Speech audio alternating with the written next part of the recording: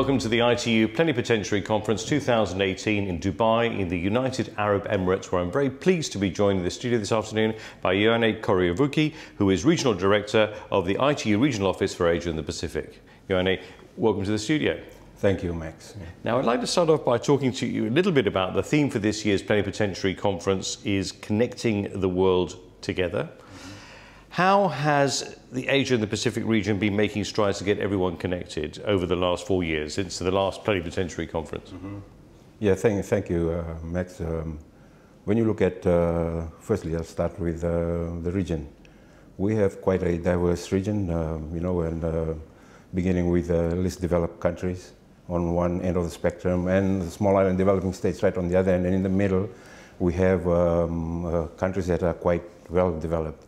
So you can see that we have quite a challenge in addressing the region as a whole. But in looking at the last 4 years and what we've been trying to do, as you would have known that since the last Plenipot, 2014, we know that we were looking at, well, even the plan before that was broadband for all. Now that we've got that in place, or the focus was on that, we've started to build out infrastructure and addressing the services that would go over that infrastructure.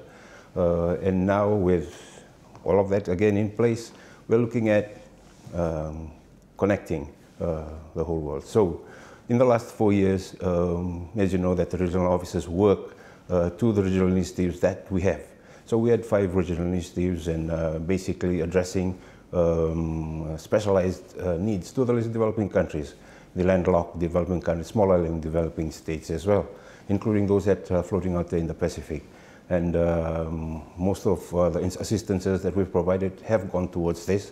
But of course, we were addressing, harnessing the benefits of ICTs for the benefits of the member states. And this encompasses quite a wide spectrum again for the assistances that we provide within the region. A lot of work has gone in addressing, well, again, I'll just stick to the 5 regional initiatives, policy and regulation, which is an important issue. While technology is transforming, it's evolving, policy and regulation needs to go with that. In addition to that, we're also addressing making sure that the networks are secure and resilient. One of the major things that affects the region is emergency telecommunications. So in the last 4 years, our focus was on that, and it was one of the key initiatives that we had as well.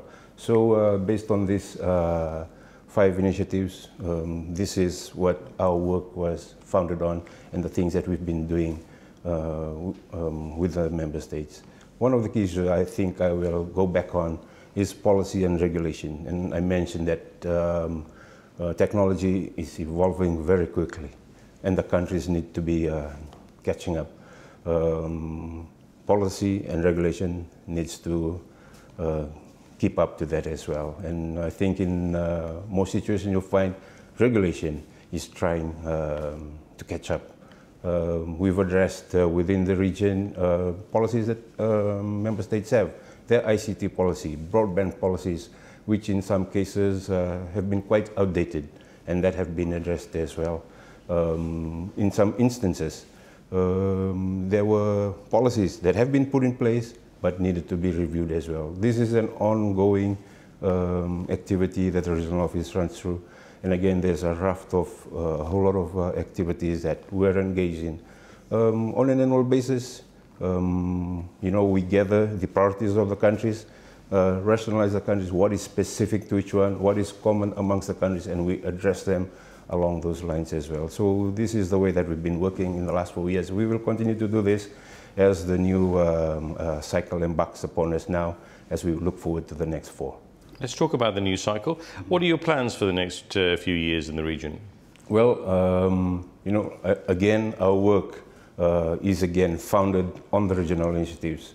Out of WTDC 2017, we now have a new set of 5 regional initiatives. But when we look at the new set of regional initiatives, you can see the similarities between the old and the new, which shows that countries still require specific assistances in these areas, which is the very specialized assistances to the least developing countries, the landlocked, the small island developing countries.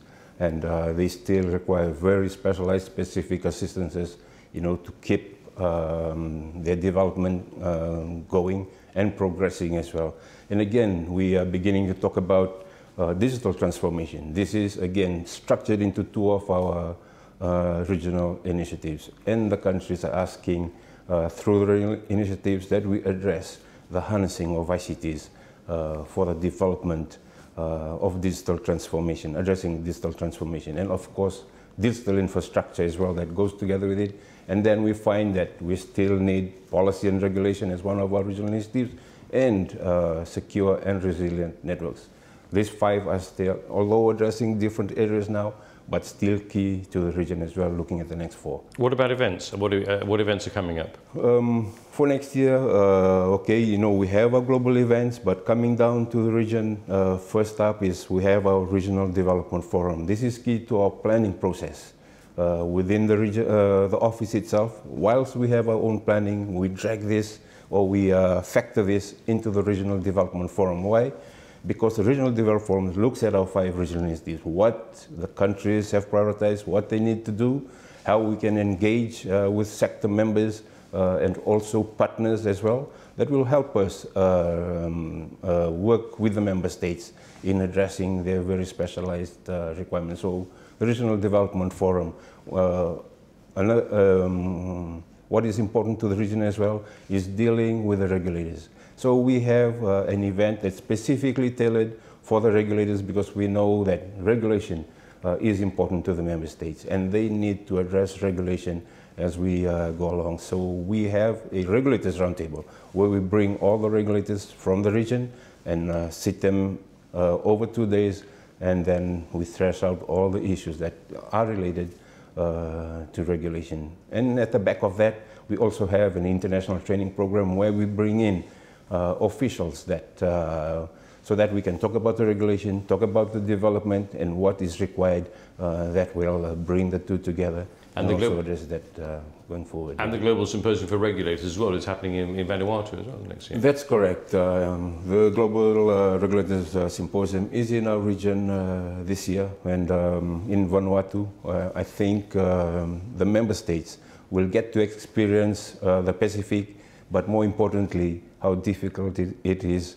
to get into the Pacific. When you look at the Pacific, they are just dots floating in the ocean. It's a good experience to see what our small island developing states go through, just to experience what it is that they prioritize and to hear from them. Of course, as the regulators gather in there to talk about globally what regulation should be addressed, I think it's a good experience to look at perspectives from a small island developing states. Absolutely. In terms of a message, do you have a message for participants here at the Plenipotentiary and of course our wider audience as well on behalf of ITU in your region?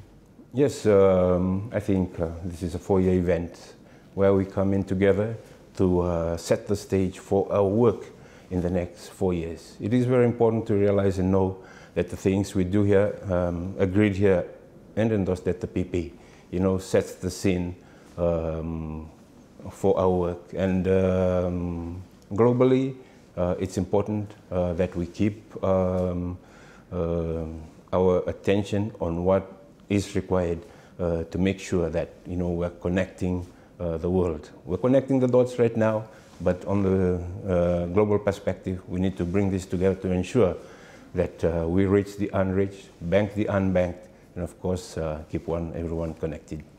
Well, we look forward to connecting the dots with you again in the future and hopefully catching up with you again in that dot in the ocean in Vanuatu too, if not before. Thank you very much, Max. I'm sure we'll keep our dots connected. Ioane, thank you very much indeed. Thank you. Cheers. All right, thank you very much.